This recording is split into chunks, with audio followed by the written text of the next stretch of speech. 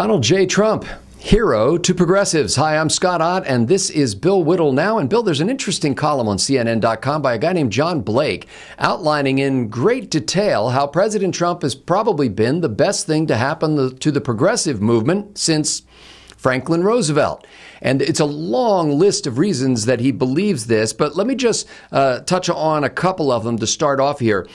Primarily, it's built around this idea that there has been what he calls a Trumplash, which is a backlash against President Trump's policies, his rhetoric, his demeanor, and a lot of other aspects of his behavior. And he even says that it looks like President Trump is some sort of a double agent, using conservative rhetoric from the Oval Office, but at the same time behaving in ways that generate this reaction. Progressive ideas are at a 60-year high in popularity. Bill, what do you think of this thesis?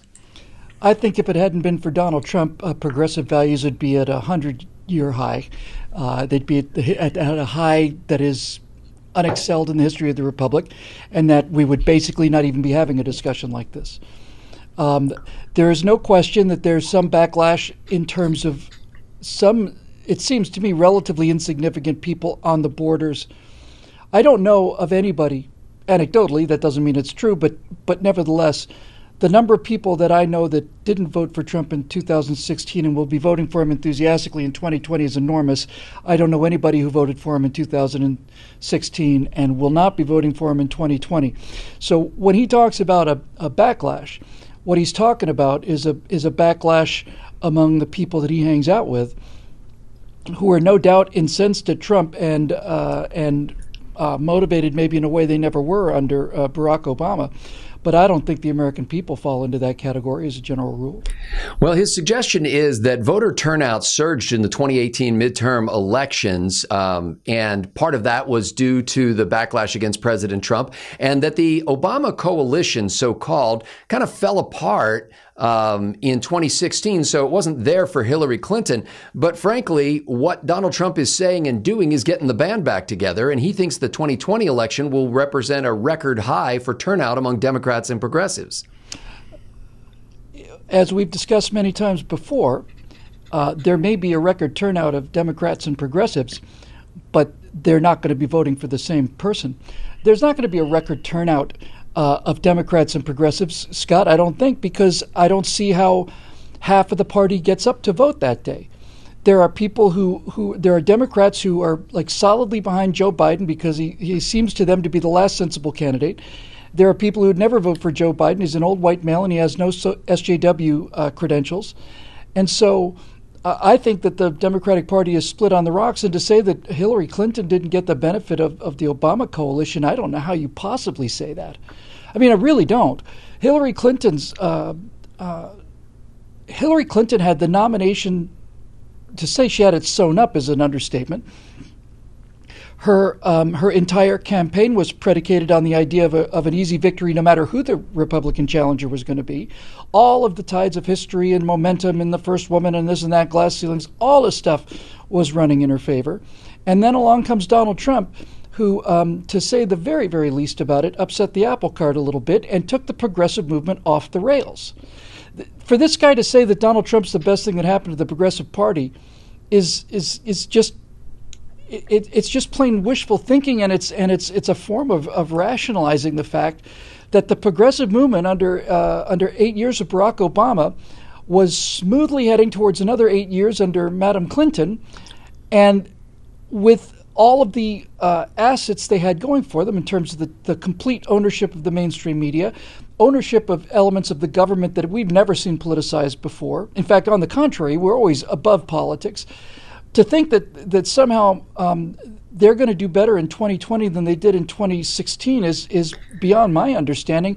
And I think it's yet another one of these keep your chin up kind of things that desperate people are writing to convince themselves that they still have some relevancy in the country. Well, Bill, this John Blake at CNN.com is making a couple of arguments, some of which seem to be at war with themselves. In one sense, he's saying that President Trump actually helped progressives by campaigning on saying he would never cut Social Security like so many Republicans have suggested. And he points out that during the Obama administration, President Obama actually was trying to reform Social Security that would involve some kinds of cuts or increases in the age at which you start to receive Social Security. And so when Obama said his model for government reform was Ronald Reagan, the progressives much prefer this Donald Trump who's coming in and saying, oh, we're not going to touch your Social Security. And that seems to endorse the idea that big government is a good thing and will take care of you. Well, needless to say, there's an awful lot about Donald Trump that I think could use improvement, and his attitude towards spending, I think, would probably put top of the list. But for, he really is dealing in a situation where he's talking about, I think, his own peers and his own colleagues. So that begs the question, when we would make a similar statement back in the Obama administration, that statement would be that Barack Obama is the best gun salesman that ever lived in America. More people bought guns because of Barack Obama than anybody in history. And I think that's indisputable. The question is the metric there? It's certainly true in the case of gun sales. I mean, that's just a hard figures, no doubt about it. So the question is the country becoming more progressive? Are these progressive values taking root? And in fact, are they taking root and accelerating their growth because of Donald Trump? The evidence is against him, sad to say. Progressive values have been put into Star Wars, and Star Wars is a dead franchise. Progressive values have been put into Star Trek. Star Trek is a dead franchise. Progressive values have been put into Marvel Comics. Marvel Comics is a dead franchise. Every time that the NFL opens its mouth about progressive values, they lose viewers. Every time that a company like Gillette makes an ad with a SJW agenda, they lose customers. And this is something that has happened across the board, and I am not aware of any exceptions to this rule. Well, now that you bring up guns, he actually points out in the column that gun sales have actually undergone somewhat of a slump since the Trump presidency. Of course because they have. Americans are no longer concerned that the president of the United States is hopped up on taking their guns away. And precisely so even correct. That you got something right. has done more than President Obama could have done in that particular area. Let me make sure I understand this. His argument is that progressive values are triumphing. And his argument is that gun sales are down under Trump because Americans feel more secure about keeping their guns than they did under Barack Obama. Thus achieving a progressive goal of reducing the number of guns sold. Well, also achieving the impressive goal of convincing Americans for a 4-year period that they don't need to ammo up against their own government. That's what that's telling me, Scott. The idea that people who bought guns to protect themselves from a Barack Obama government and that kind of idea of government are buying less now because they're feeling more secure is somehow a vindication of progressive policies strikes me as the kind of thinking that gets you to be a progressive in the first place. Well, John Blake also says that in a metaphorical sense, the left is ammoing up, although not with firearms. Well, that's the only kind of ammoing up that counts, pal. So what he's saying is take a look at Latinos and Asians and Muslims and women who have all rallied because of perceived attacks by the president of the United States, or even when he was candidate Donald Trump, against them. In 2018, a record number of females elected, record number of Muslims and females running for office, Latinos and Asians more firmly in the Democratic camp than ever. All of this redounds to the good of the Democratic Party, for which John Blake seems ready to crown Donald Trump the poster child. Well, this is what they do. You've got to blame Trump for everything, so you might as well blame him for this imagined upcoming victory as well. But let's just look at some of these numbers, okay? To say that women are rallied around Trump, the Democratic hold on women has been of young single women has been overwhelming. To say that those numbers increased, I don't see much of an increase to the degree that he has rallied people. He's rallied people who had never believed that there was a chance to change politics in this country and to get out of this slide into statism. And if he wants to say his team's on fire, I think our team's on fire too. Donald Trump wasn't on the ballot in 2018, at least not for Republicans. He wasn't. Well, if our team, meaning your team, is on fire for Donald Trump, it's not showing up in congressional elections. You saw that State of the Union camera shot of the both houses of Congress sitting there, and the vast numbers of women on the Democratic side and the very few on the Republican side. That doesn't mean anything, Scott. How are these women been working out, by the way? How are the Democrats, how much mileage are the Democrats getting out of like Tlaib and Omar and AOC? Are these people bringing in entire new waves of people with their sophisticated politics and their realistic, kind of practical based grasp of reality? Or are they setting up more and more and more rockets to tell the rest of the Democrats that this party has lost its mind, has gone off the rails in terms of just being idiotic, it's gone off the rails in terms of being woke, it's gone off the rails in terms of having any idea about reality, and most especially, it's gone off the rails in terms of its open, rampant anti-Semitism. So I guess time will tell, but this argument does not convince me. It convinces me that the people at CNN are desperate to do anything they can to buck up their base, which is looking at, I guess it's been narrowed down to only 75 candidates now, or whatever the number is. But nobody out there is walking away with this show. I mean, I watched I forget her name, just dissect Kamala Harris, dissect her. And then I find out a few days later, you can only imagine my surprise, that all of the records dealing with prosecution and so on under Kamala Harris as California Attorney General have somehow mysteriously been sealed. And you make reference to Tulsi Gabbard, the Democratic presidential candidate. Took her apart, and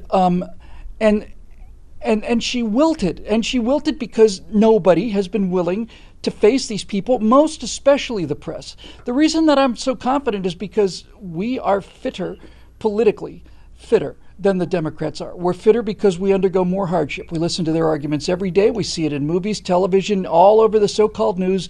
We get it all the time. We have to be prepared to defend our positions against those positions, and we have to have better arguments, and we do. These people have never had to face tough questions. Have you ever seen Barack Obama faced with a tough question? The only time I ever saw Barack Obama ever faced with a tough question was when Mitt Romney put him on the ropes. And in debate 2, and if Candy Crowley hadn't hurled herself between Romney and the president of the CNN party, then he was a stammering, stumbling wreck. Donald Trump is president because he does not allow them to get away with this stuff. He puts it back on them. Typically, well, I think the American people would be quite afraid if Donald Trump were president. You'd be afraid because you'd be in jail. There's never been a Republican to fight like this, ever. I want to bring up two more things before we close here. One is that John Blake on CNN.com points out that evangelical Christians have lost credibility because of their wholehearted support for an apparently amoral candidate and president.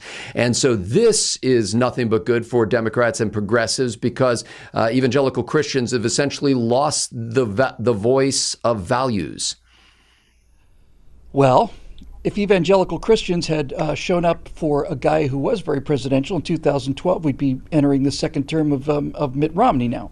But they didn't show up for that one because he was a Mormon. Whether or not Donald Trump suppresses that vote, I find pretty specious. The fundamental Christian vote is a vote that is based on conscience, and that's true. And there are many moral and ethical lapses in Donald Trump's career, and I think most people understand that. But I think they also understand that Donald Trump is at least presenting a future for America as a country to be proud of. And I think that strikes them as citizens, not as Christians, but as citizens. I think that strikes them on a much larger level than whatever distaste they may have for some of the man's antics in the past. Well, not everybody on the right is proud of it, Bill, and this is the final point, and we've got to wrap this quickly here. But one of the things that John Blake says is that President Trump has done something that President Obama could not do, and that's the refrain throughout this article. He has done something that Obama could not do with regard to race, because the fact that President Obama was in the White House was a refutation of the argument that America is racist. And in fact, many people, he would say, have deluded themselves into thinking that we'd entered the post-racial area in the United States. But in fact, President Trump has done the best job possible at convincing white Americans that racism is rampant in the United States. And Donald Trump accomplished this national trend towards racism by making black unemployment the lowest it's ever been in history, and the gap between white and black unemployment the lowest it's ever been in history. Is this how he accomplished this racist act? I'm just telling you what John Blake said at CNN.com. Well, I'm just telling you that what John Blake at CNN.com is saying doesn't hold up to any kind of scrutiny whatsoever. Donald Trump has done more for black Americans and put more black Americans to work than any president in my lifetime. And whether or not he cares about that, and I suspect that he doesn't much care about it, because during the Obama administration, we saw another 8 years of the total disintegration of American cities and 8,000 Americans being murdered every year in those cities without the slightest bit of concern on the part of the Democrats, who now have toxic sludge downtown Los Angeles that's going to break out into either typhoid or bubonic plague, depending on how the situation goes. I think he's quite a deluded individual, and I'm more than happy to put his vision of what America is now up against ours and see how things roll out in November of 2020. Laying out the vision of conservatism and constitutionalism 5 times a week, Bill Whittle now comes to you thanks to the members at BillWhittle.com. If you'd like to join their ranks and find your people, so to speak, in a members-only blog and comment section where there are vibrant discussions filled with reasoned thoughts, civil dialogue, and lots of fun away from the toxic sewer of social media, well, then just go to BillWhittle.com and click that Become a Member link. For Bill Whittle, I'm Scott Ott. Thanks to the members for making this possible.